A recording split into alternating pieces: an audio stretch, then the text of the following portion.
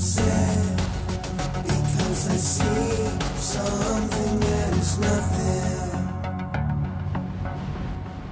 I am upset because I see something that is not there. I am upset because I see something that is not there. Something that is not there. I am upset because I see something that is not there.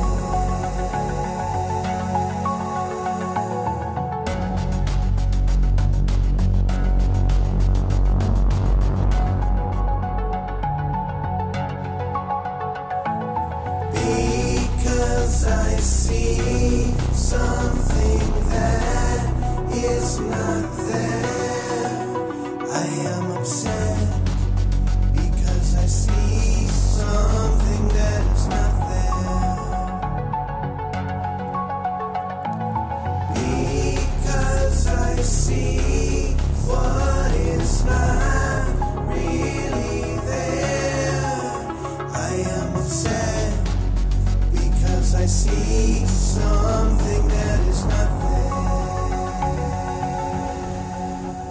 Lesson 6 from A Course in Miracles. I am upset because I see something that is not there. The exercises with this idea are very similar to the preceding ones. Again, it is necessary to name both the form of upset, anger, fear, worry, depression, and so on, and the perceived source very specifically for any application of the idea. For example, I am angry at blank because I see something that is not there. I am worried about blank because I see something that is not there. Today's idea is useful for application to anything that seems to upset you and can profitably be used throughout the day for that purpose.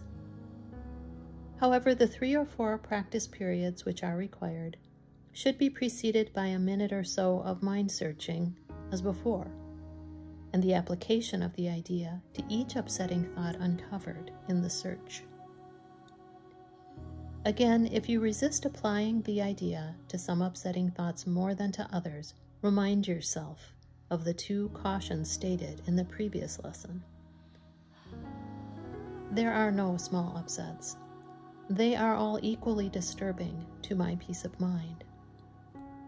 And I cannot keep this form of upset and let the others go. For the purposes of these exercises, then, I will regard them all as the same.